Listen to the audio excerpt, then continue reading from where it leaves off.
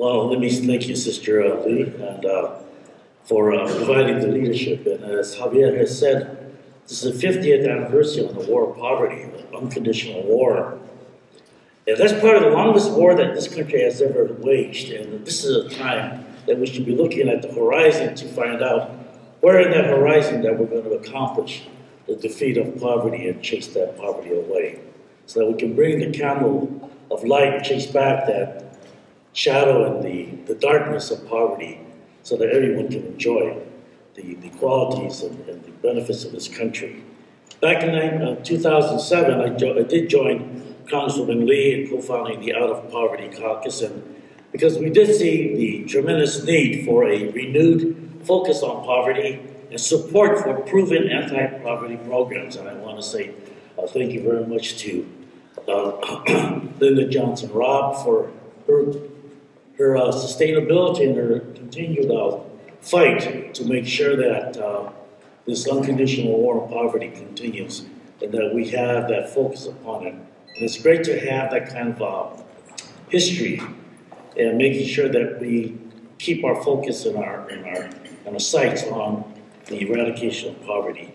And that need is still here today. There are over 46.5 million people living in poverty in this country. In America, despite only being 5% of the population, nearly 12% of Asian Americans in Pacific Island communities live below the poverty line in 2012. And having said Asian Americans, I just want to also point out that you see before you the distribution of population in this country represented here.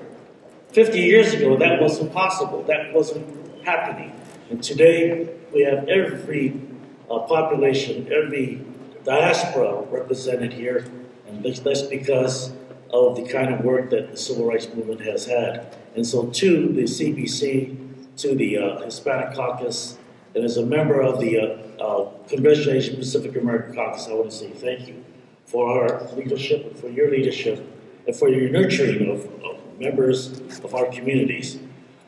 We often talk about poverty in terms of numbers, of trends, of dollars and cents, but poverty is personal. It is one person or one family struggling to pay the bills, feed their families, and provide for education for their children. Clearly, something must be done.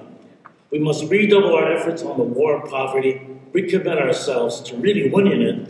We must tackle income insecurity for seniors who are at risk slipping into poverty.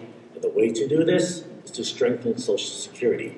My bill on Social Security with Congressman Linda Sanchez will modernize benefits and scrap the cap to make the system more fair. I just want to also add that on the Senate side, it will be Senator Schumer and Harkin. Education is another critical element to winning this war. It is a vehicle to be out of poverty. We must fully fund Head Start, ensure each and every child has access to a quality preschool education.